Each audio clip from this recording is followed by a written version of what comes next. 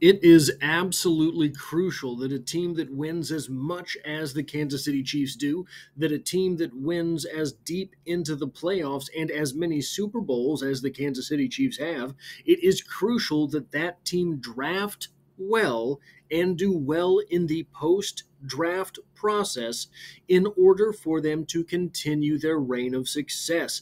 Everyone knows that the NFL punishes success to a certain extent with the fact that you are pushed further and further down the draft the more games that you win. And indeed, if you win the Super Bowl, whatever was your record during the regular season, you are selecting last in the first round and every consequent round, with the exception of compensatory picks. The Chiefs have done so. And I think they may have done so yet again.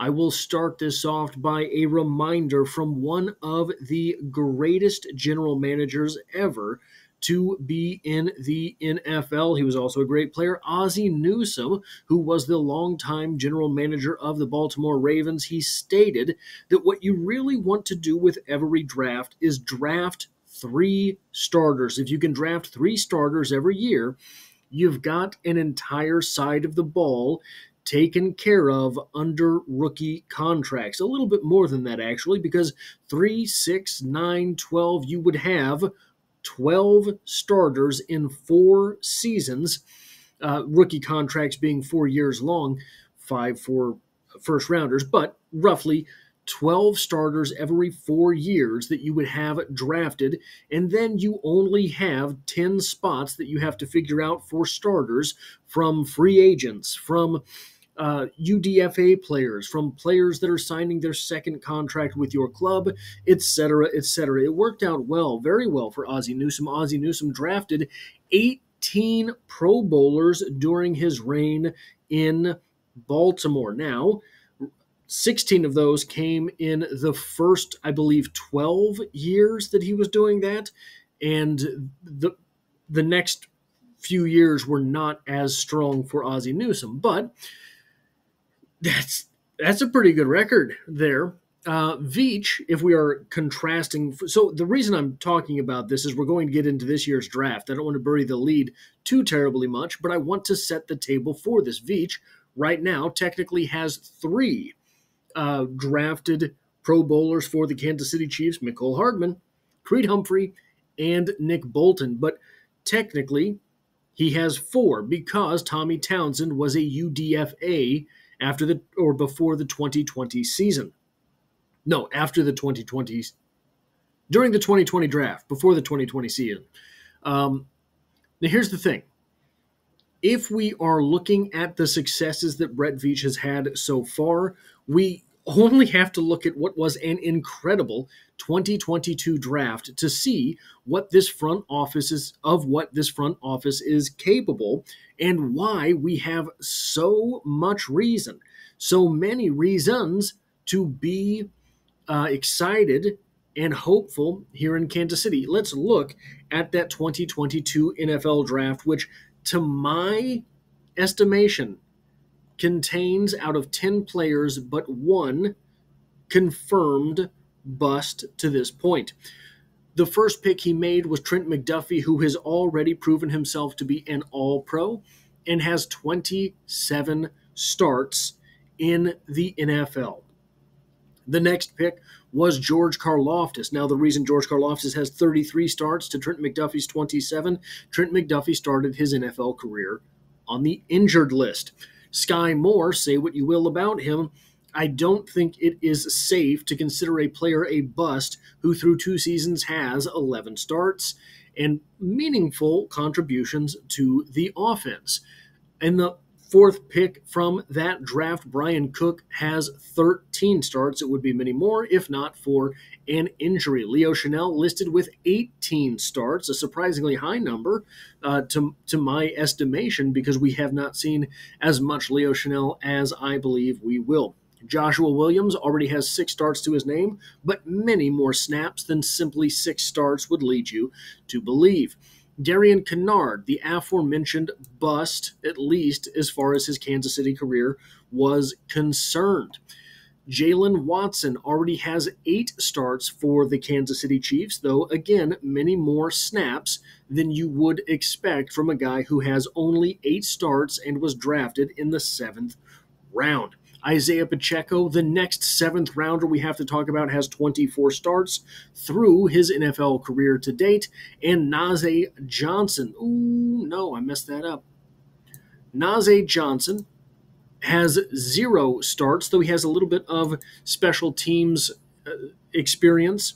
As a rookie, he spent all last year injured, and he looks primed to have some playing time, if not starts, this season. That is, in one draft, 140 starts through 2 seasons of football, not including playoffs, not including Super Bowls. That is absolutely insane. That is the entire class averaging 7 starts per season. That is insane. And that has been held back by injury. Imagine if these guys had been healthy. Just absolutely insane. And when you look at it, right now for this defense, Trent McDuffie is a starter at cornerback, Joshua Williams, Jalen Watson, and Najee Johnson are all competing for the other starting cornerback position. So you're likely to, between those 4, have cornerback 1, 2, and probably 3, if not 1, 2, 3, and 4. And you have a start. Why does it keep doing this? And you have a starting safety from that same draft. And if you want to go a little bit deeper than that, you have a starting linebacker and a starting defensive end among the bunch. So an absolutely insane draft class from Brett Veach, which brings us to the promising appearance of the 2024 NFL draft class. Now, does it look to be as fruitful as the 2022 class? I would not suggest so. They didn't have 10 picks. It looks like they may have.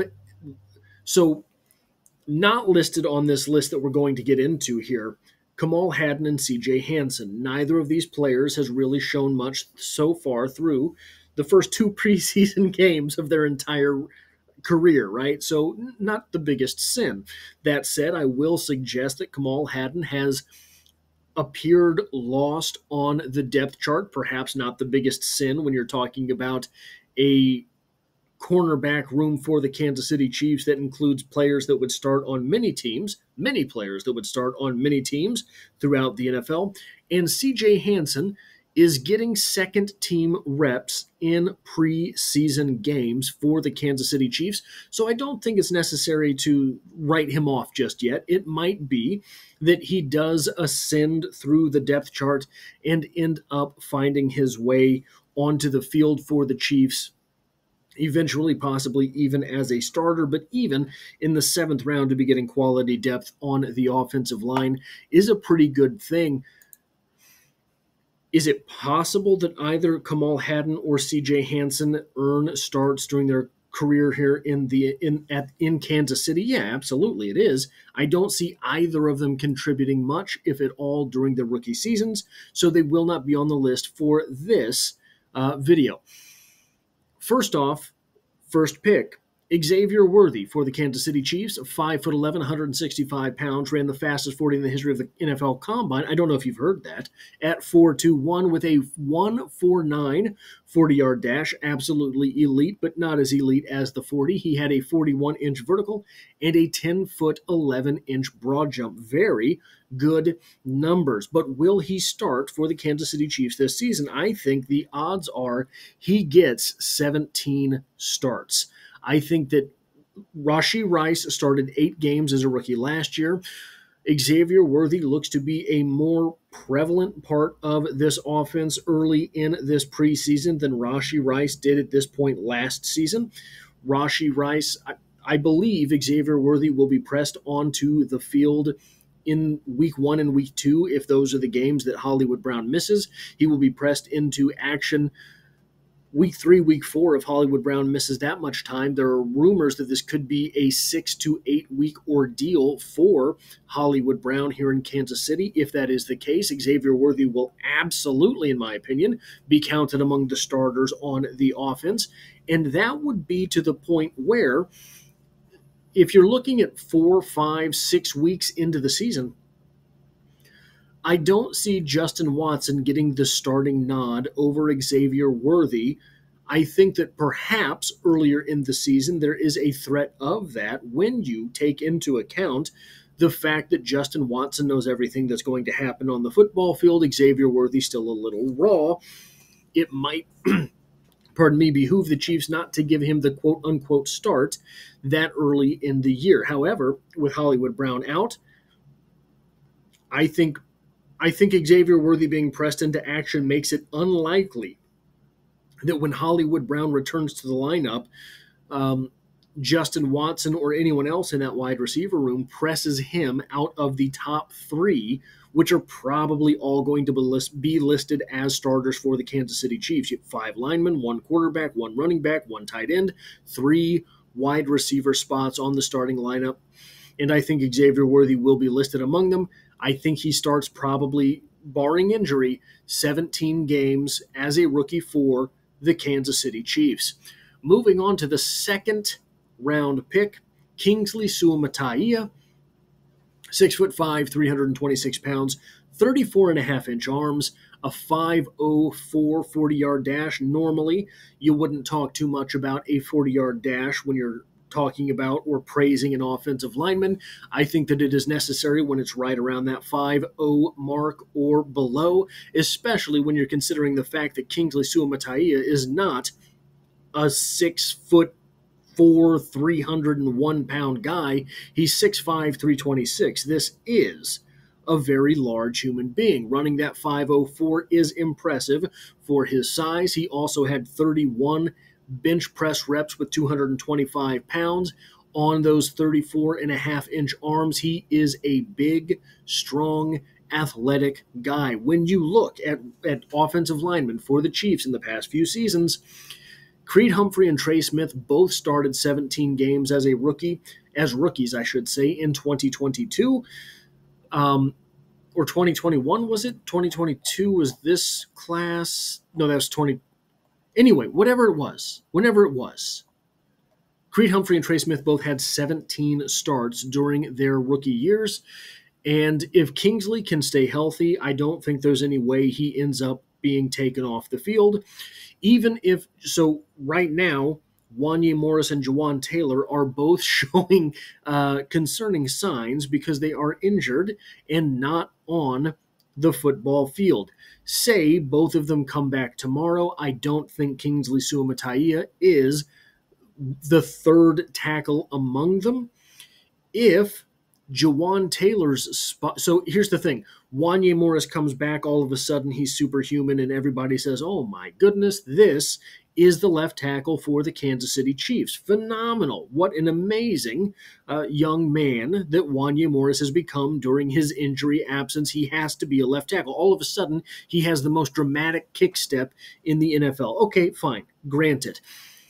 He's your left tackle, Wanya Morris, back and a better man than ever. Then I think you end up having Kingsley Suamataia on that right side. I really do. I don't think that Jawan Taylor has done or shown anything in his time here in Kansas City to make him irreplaceable, regardless of what the Kansas City Chiefs are paying him. And if you have the 2 young guys who come out and end up being better than Jawan Taylor, I think you see them on the field. All of that said to say, I think Kingsley Suamataia racks up 17 starts here in his rookie season. The Chiefs have shown that they will start players. They will start players on the offensive line from week 1, snap 1, if it is necessary to the team's success. Andy Reid not afraid to pull that trigger, and I think Kingsley Suamataia is going to force the hand. Jaden Hicks is the third and final player that I think is primed for multiple starts here in his rookie season. Jaden Hicks goes 6'2", 211 pounds, a 4.49 40. All of those. So a big safety with good speed, not great speed, but good speed. A 37.5-inch vertical is a good number. A 6.88 3-cone drill is in the 70th percentile. He is not an athletic marvel. He does not have to be. It turns out he's very good at the sport of football. If you compare this to Chamari Connor and Brian Cook, Chamari Connor started 7 games last season. Brian Cook started 1 game in 2022. Jaden Hicks might start all 17 games here in 2024 if he remains healthy. I think that what he has shown in camp, what he has shown in the preseason, means that even if there are holes in his game, even if there are mistakes that he is bound to make by factor of being a rookie, you roll that dice. You might have an absolute superstar on your hands in Jaden Hicks. You might have an absolute bona fide all-pro on your hands in Jaden Hicks. You hate to call that out so early. You hate to say that without taking a single snap in the preseason or in the regular season. But if you were to judge by the preseason, which you shouldn't do, but this is what you would want to see from a guy if he was going to be an all-pro type player. This is what you would want to see. This is what you would hope to see. You have seen it. So, in fact, you couldn't ask to see much more than you have seen from Jaden Hicks. So I think you have here in these 3 selections for the Kansas City Chiefs, players that are likely to start all season long, so long as they are able to stay healthy. When you go back to that 2022 class, George Karlaftis started his entire rookie season. I believe that is it. Remember, Isaiah Pacheco was in that position battle with CEH for most of his rookie season. I think it was like week 10 that he really took the reins from Clyde Edwards-Helaire of his rookie season. So, as good as this class is, and look, Trent McDuffie would have started all 17 games, so you should have seen Trent McDuffie and George Karlaftis both with 17 starts as rookies. If you go back to 2021, you had Creed Humphrey and Trey Smith start all season. I believe Nick Bolton missed a couple, but would have been. So the beginning of his rookie year, he was pressed into action because of injury, I believe, not suspension. And then he never really gave back the reins of starting middle linebacker. So 2021, you had 3 bona fide starters come out as rookies. 2022, basically 2 as rookies. In 2024, you might be looking at 3 guys, Jaden Hicks, Kingsley Suamataia, and Xavier Worthy, who are absolutely going to be week 1, game 1 starters, I believe, for the Kansas City Chiefs. And then we have the guys who are likely to contribute during their rookie season. Jared Wiley, 6'6", 249 pounds, ran a 4.62 40-yard dash with a 37-inch vertical and a 9'10" 10-inch broad jump. These are good numbers for a tight end. If you look back to 2021, Noah Gray had 1 start during that season. I think Wiley is likely to get a couple quote-unquote starts, whether that is through 2 tight ends being listed as starters, whether that is through Travis Kelce being sat a game.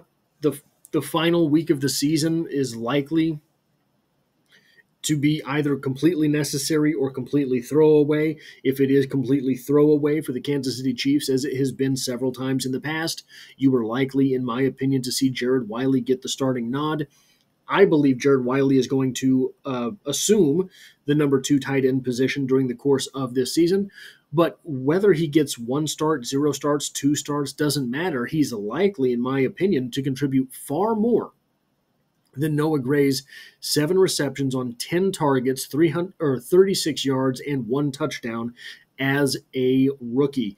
If he can do that, it is another win for this rookie class. If he can do that, it is going to mean W's in the column for the Kansas, or check marks in the W column for the Kansas City Chiefs. Finally, the last draft pick that I want to talk about here is Hunter Nourzad. Now, after the first preseason game, I said that the Hunter Nourzad / Chuck Godric combination was absolutely disastrous. I said I couldn't tell exactly what was going on there.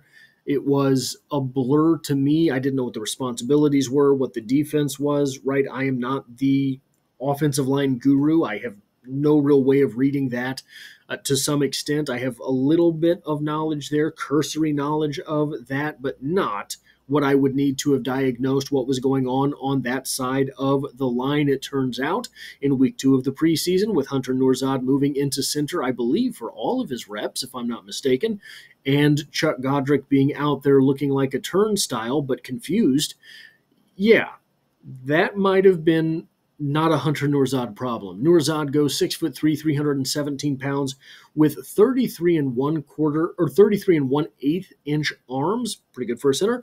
10 and 3/4 inch hands. Those are big hands. Also 27 reps on the bench press with 225 pounds.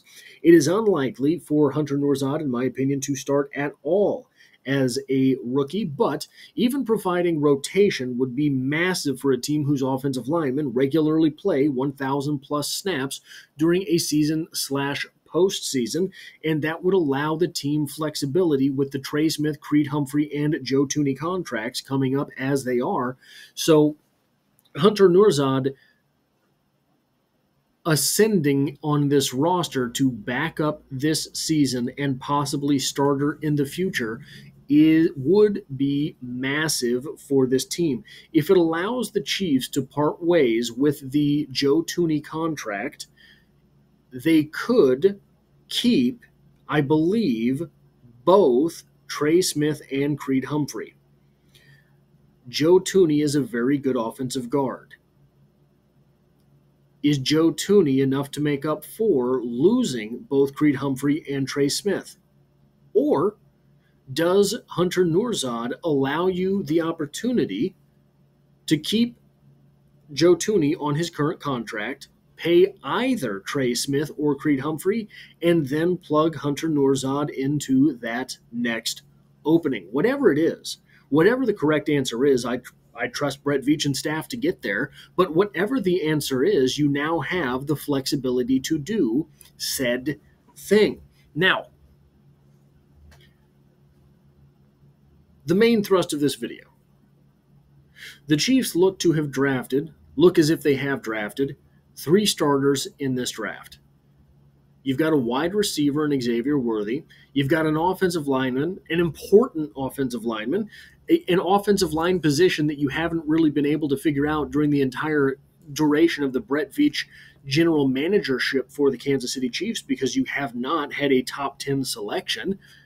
Left tackles go very early. Left tackles, if you get them through free agency, are very expensive. You don't have that money. You are paying the best quarterback in the NFL, the best tight end possibly in history, etc., etc. Whatever that divvying up of that money is, it's difficult to find a left tackle. You might have solved that problem. And then you have a safety who looks to me to be the next great safety in Kansas City. A long line of good safeties in Kansas City, but I think Jaden Hicks might be the next one. Could this draft be the cornerstone of the continuation of the dynasty here in Kansas City? Well, 2 of these guys are direct help for Patrick Mahomes. Kingsley Suamataia is going to give him the time to throw the ball. Xavier Worthy, if you give him 4 seconds, is 40 yards downfield.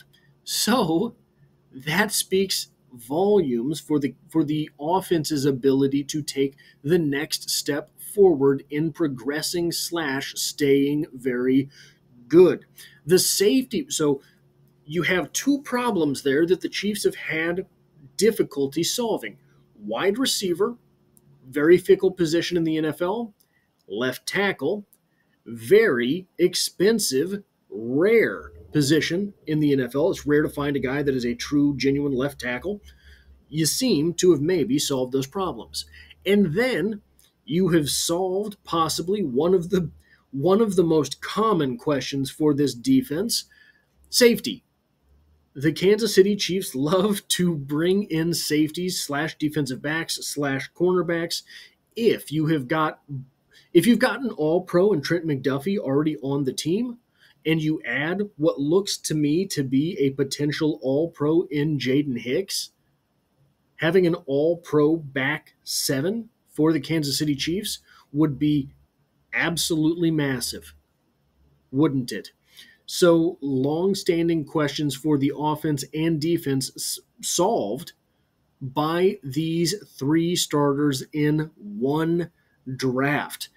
Absolutely phenomenal. That is what I have for this video. If you like or appreciate what it is that I do here, hitting the like button really does help me out, as it tells YouTube to share this video with other Kansas City Chiefs fans. If you find yourself here by chance but not design, the Kansas City Chiefs are the only thing I talk about on this channel, dropping multiple videos every single week, and I hope to have you back for the next one. So leave a comment letting me know which of these draft picks you think is going to be the best, and who's going to be the guy from that bottom 4 after the starting 3 that you think is going to contribute the most. My opinion is Jared Wiley.